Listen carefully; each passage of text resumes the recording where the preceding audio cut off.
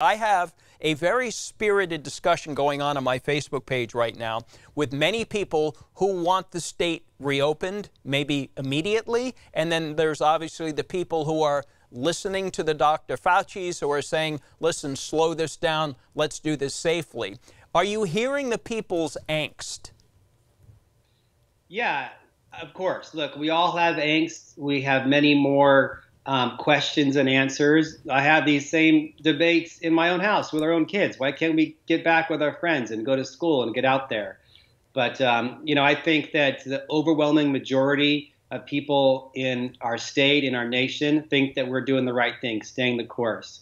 I saw a survey last night that says 80% of the public, bipartisan, support the stay-at-home orders. And going back too early is risky. I mean, even the President of the United States last night, President Trump, cast doubt of what they're doing in Georgia, which is opening up the gyms and restaurants and clubs and so forth. So, this is serious business. And, if we get at it too early and open it up too early, it has the potential to really wreak havoc down the road with lives, but also our economy. We don't want to destroy our economy for multiple years. And so we're trying to limit the pain.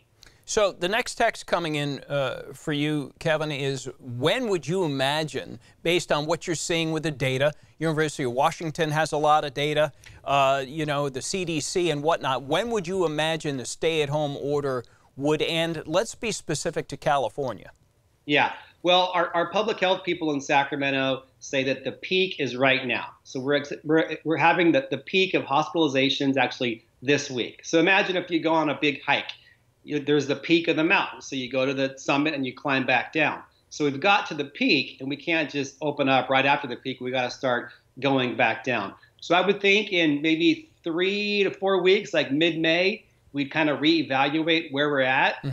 We need to have a few things. We need to dramatically ramp up our testing to see who actually, if people have symptoms, if they have it, and conversely, who has immunity. And that same point, we'll get closer to what we call herd immunity to make it safer in the region.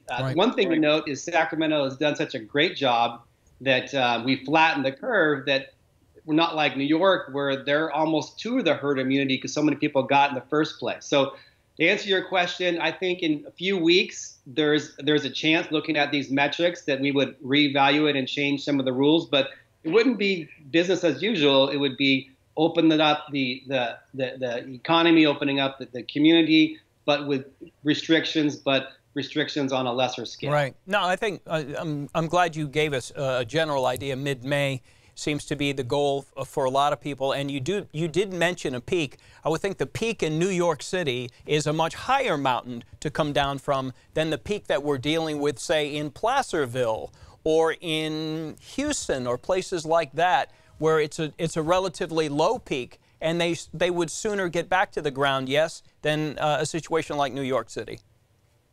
Yeah, well, I guess if you look at a chart, even if it's 1,000 metrics or 100, it's still the top, and going back down is probably the same shape.